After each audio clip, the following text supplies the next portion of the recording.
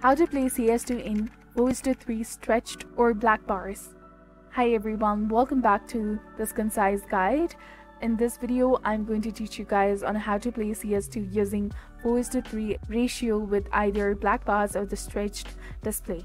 Currently, my monitor's native resolution is set in the video settings of CS2, but I aim to switch to 4:3 aspect ratio.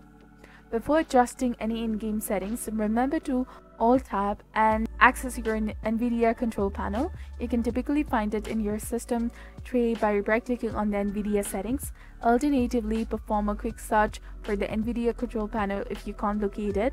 Once you have the Nvidia Control Panel open and navigate to the Adjust Desktop Size and Position. For black bars, opt for the aspect ratio for stretched display. Choose full screen, and under the perform scaling on, I prefer using the display, but either option works.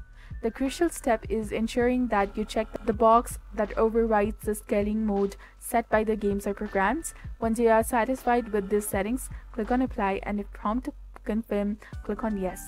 Return to the CS2, adjust your aspect ratio to 4:3, select your desired resolution, and ensure the display mode is all set to full screen and choose the highest refresh rate available.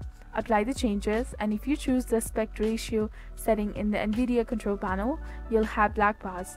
If you opt for full screen, CS2 should now be in 4:3 stretched format.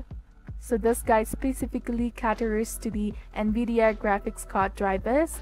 AMD graphics card users should explore the similar options for adjusting aspect ratio and overriding the scaling modes in their settings. I trust that this guide has been beneficial to you. If so, please like the video and check out my other helpful guides. Thank you for watching.